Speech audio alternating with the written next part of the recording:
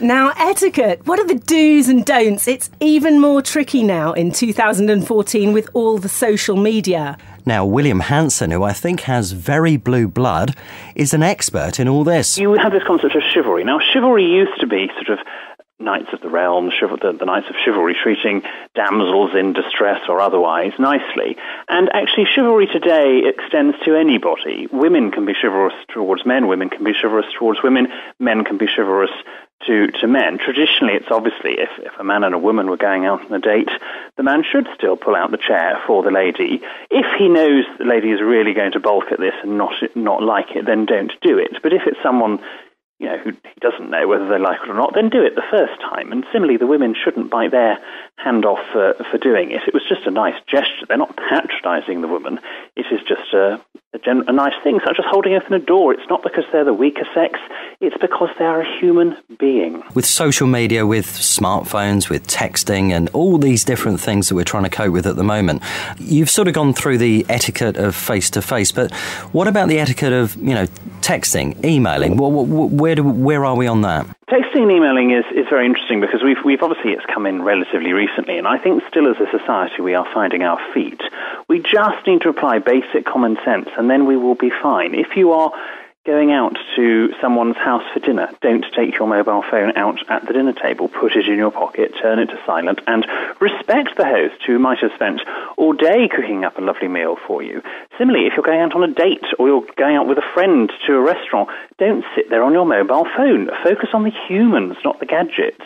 The humans are much more important than these sort of devices, and I think why people do focus on their tablets or phones or laptops too much rather than people is because these social skills, which 50 years ago were part and parcel of everyday life, are not being taught anymore, and they are insecure, and so they are hiding behind their devices. When you're texting or emailing people, what's your advice on that? If you're going to send someone an email is an electronic letter. So if you are emailing someone you do not know, you follow the conventions that a letter has. So you would start with Dear Sir or Dear Madam if you didn't know their name, and that would end with Yours faithfully. If you did know their name, you would start with Dear Mr. Smith and then end with Yours sincerely. You still follow those conventions. When it's someone you know, you can have, it obviously becomes quite informal and you can have a back and forth. But it does annoy me, people that email me with, Hey William, when they've absolutely no idea who I am or they've never met me. They are being too informal. And it is true, familiarity breeds contempt. And texting? Texting, if you're going to do it, obviously you need to make sure that everything is spelt perfectly because people judge you by your text. And again, if you're sending a text to someone that you don't necessarily know particularly well and it's full of typos or abbreviations or silly little smiley faces, then they are going to form an opinion about you. And if it is a juvenile opinion that you want to cultivate, that's absolutely fine. But just think about how you are perceived. And if only people thought about, well, maybe what I put on today or what I don't put on today or how I'm coming across on the telephone or by text, what is that other person going to think of me? Have some self-respect and hopefully you will go further. Okay. And just finally, just one final question for you, William.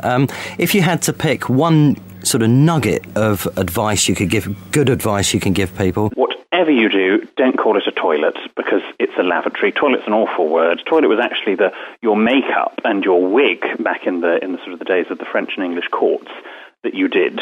The actual thing is a lavatory, and that's what you're going to, unless you're going to powder your wig, of course, in which you can go and say, I'm going to the toilet. Well, I normally call it a kazi.